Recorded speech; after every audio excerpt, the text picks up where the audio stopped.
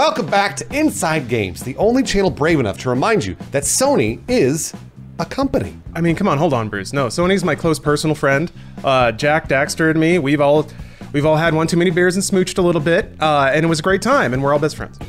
You wouldn't understand. That is very brave of you to admit. And if that is the case, apparently your mouth-kissed friends bury you in a bunch of annoying paperwork, ignore you for months, and hide you behind more popular, richer friends. Jack and Dexter wouldn't do that to me, would they? I don't know them personally, okay?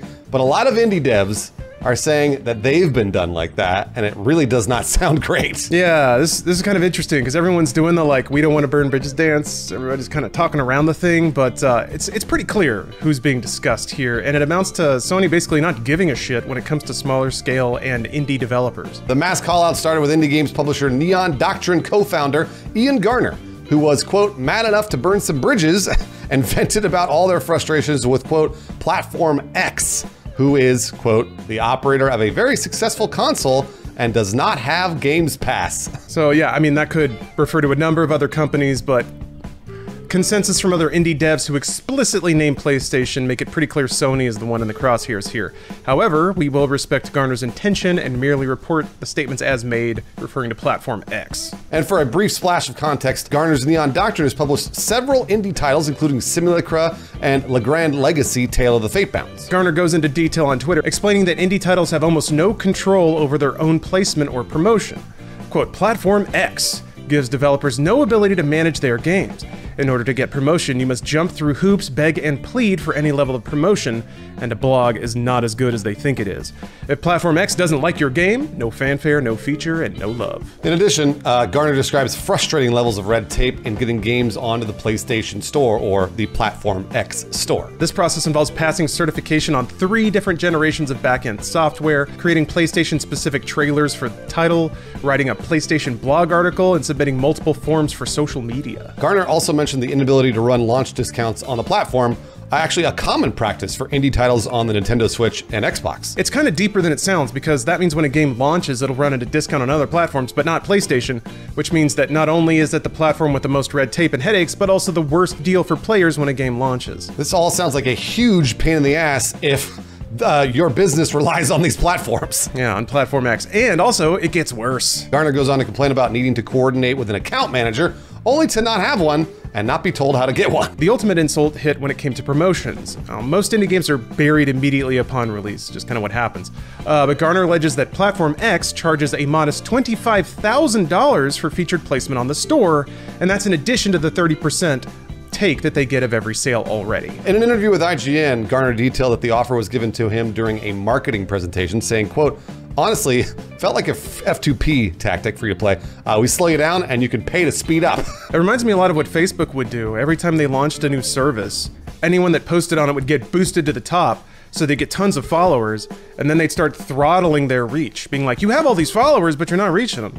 Maybe if you gave us $200, we might let you see them every once in a while. Yeah, it's skeezy as heck, but when you own the platform, you can do that kind of stuff. It's worth noting that IGN reporter Rebecca Valentine spoke with other publishers and said, quote, many hadn't heard of the $25,000 offer before. In the same article, Akupara Games CEO David Logan mentioned that paying that much for exposure on the storefront can possibly, quote, amount to the entire lifetime sales of the title, as well as being, quote, greater than or equal to some of indie developers' entire marketing budgets. Believe it or not, $25K is actually the indie/discount rate for promotion, because promotional budgets for multi-million-dollar properties can get super wacky. Kotaku reported on this story, and according to their verified source, they said that Sony's paid promotion could go up to as high as $200,000. Regardless, Garner summarizes their beef by saying, quote, Platform X is super successful and awesome hardware, but their backend and process is straight out of the early aughts. And if the story ended there, we could probably just chalk it up to one frustrated indie dev that's mad they're not shipping the next Hotline Miami, but it didn't. In the days since, multiple indie developers have vocalized agreement with Garner's frustrations, some going so far as to name Sony specifically. Whitethorn Games CEO Matthew White joined the conversation with his handy-dandy pie chart regarding his company's game sales on each platform, noting that, quote, less than 3% of sales as a company are on Platform X. Developer of indie hit Hypnospace Outlaw Jay Tholen blatantly stated, quote, yeah, PlayStation sucks for indie devs, end quote, revealing that Quote, we've sold like trash on there compared to the other big consoles. Also, we make more sales on itch alone than we do on PS, I'm pretty sure. The hit parade keeps coming. Indie publisher No More Robots head Mike Rose likewise said it without saying it by posting that, quote, devs are too worried to say it publicly, but, quote, trust me when I say that the vast majority of devs are reading that thread and nodding their heads violently. The consensus certainly seems to be that for indie devs, PlayStation is the most difficult platform to work with and routinely results in the lowest sales. So,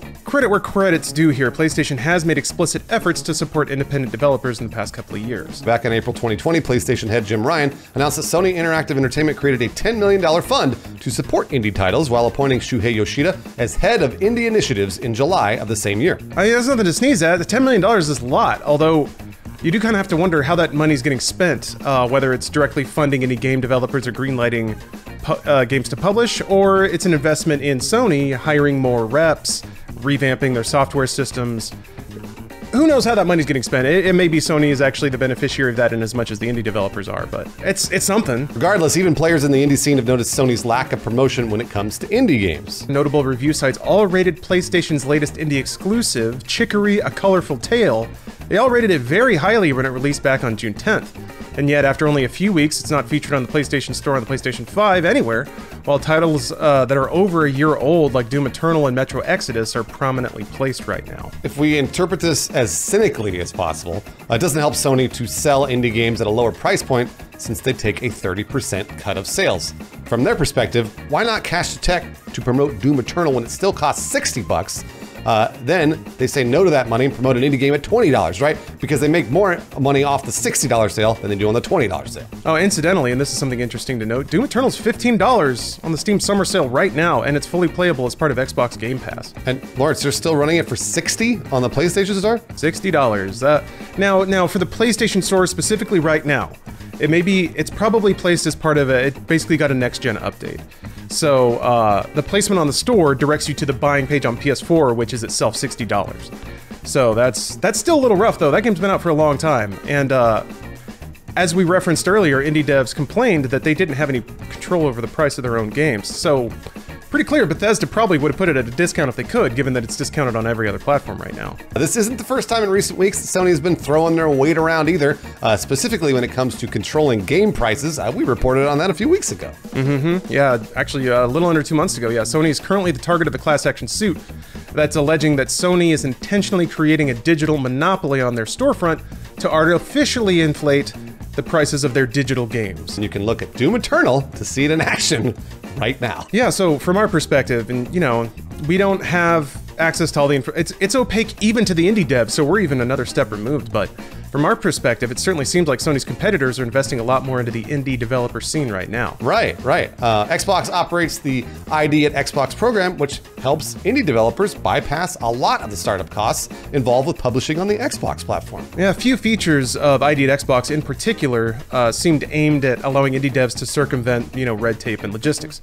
There's the ability to convert a retail Xbox directly into a dev kit, and there's also a process to publish on the Microsoft Store completely without concept approval if, quote, your game follows our standard store policies. When it comes to promotion, the ID at Xbox website promises that indie games under this program, quote, are sold digitally in the Windows and Xbox One stores alongside all other games and have access to the same discovery tools, recommendations, trending, a curated spotlight section, and more. Theoretically, that doesn't rule out paid placement on their part either, but it does indicate that there is a conceivable path to placement and promotion that doesn't involve money. The trending, the curated spotlight sections, those could be free. That much could be seen in the 2017 indie hit Cuphead. Xbox threw a ton of promotion behind the game, which went on to release on the Nintendo Switch and PlayStation 4. To be fair there too, it didn't hit the Switch until a year and a half after release, and the PS4 almost 3 years after release. So yeah, maybe the promotion was in exchange for timed platform exclusivity. Even still, Chicory, the platform exclusive we mentioned above, didn't receive any such promotion despite being in a very similar position. One could argue that Sony did pour a little more love on the PS5 exclusive Returnal, which was technically an indie release when it launched in April. But truthfully, a lot of people noticed this too. It didn't seem like it got that much of a push. Yeah, I was really confused by this, because I'd followed Housemarque for a while, really liked their games, was super amped for Returnal, and I remember even a month out, looking through the internet for something, because I wanted to learn more about the game. I remember a preview went up on the PlayStation blog. There was a couple of minutes out of a state of play, and that was kind of it for a long time. Then reviews hit normal gaming blogs a few days before release, but that's pretty muted for what's supposed to be like a big tentpole release or a system exclusive, something you're investing heavily in.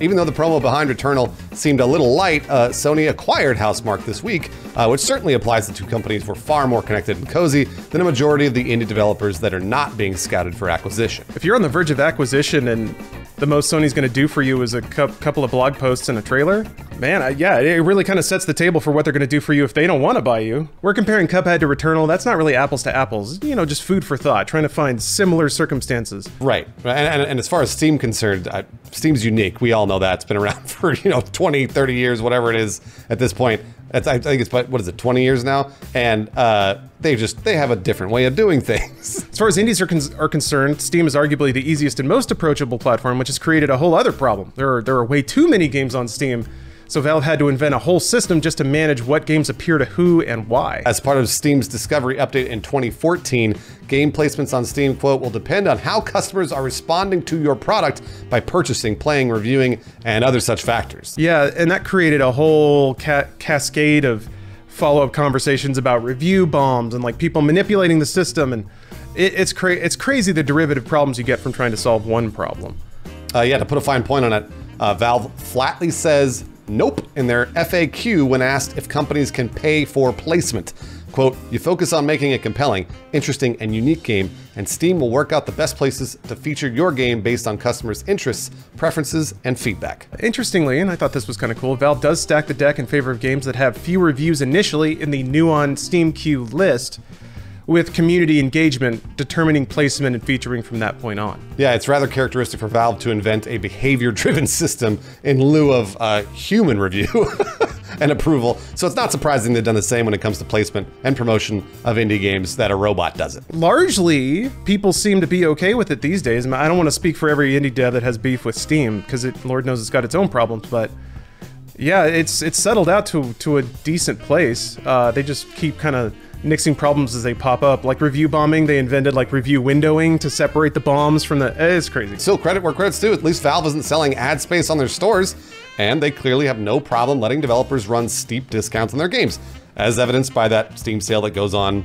what is it, every 6 months or every 3 months now? I can't even keep track of all these Steam sales. Nintendo launched their Nindies program back in 2017, designed to encourage indie and third-party development on the Nintendo Switch. They since changed the branding to Nintendo Indie World. That's what it was called in Japan, so it's kind of like more global branding. And they have dedicated Nintendo Directs and featured store space to highlighting indie games and sales. Headlines surrounding the program's launch were practically glowing, with indies saying they were being treated like royalty. And that's a crazy about face from what people used to say about Nintendo. However, time goes on. IGN's report indicates this support may have, quote, dried up in years since, once it became apparent that Switch consoles and software were selling pretty well. So what's the deal here? Is Sony greedy and behind the times, or is this just a case of a company operating their own business in their own way? The easy take here, again, from the outside anecdotal take, is that Sony's acting now a lot like Nintendo used to act. Like 10 years ago or so. Sony has great selling hardware, a powerful roster of first-party developers. When you're in this position, all of your money flow is generated inside your walls. You really don't see the need to reach out to people much, and it's becoming more and more clear that that is a Sony directive. I'm watching it happen when we report on these stories. You can read evidence of this in the recent headlines about PlayStation's crossplay agreement with Epic Games for Fortnite. It's a little complicated and it's a little less nefarious than it sounds, but essentially Sony requires Epic to repay any disproportionate revenue they earn on other console platforms compared to the player bases. So if they're earning more money on a different platform but more players are on PlayStation, Epic's got to pay part of that money back. Sony has some weight. They don't mind throwing it around. It feels very, very similar to post-Wii Nintendo. They had sold record-setting amounts of Wiis. Their own software was selling like crazy. They were making crazy profit margins on all of it. They were swimming in cash, stock value through the roof.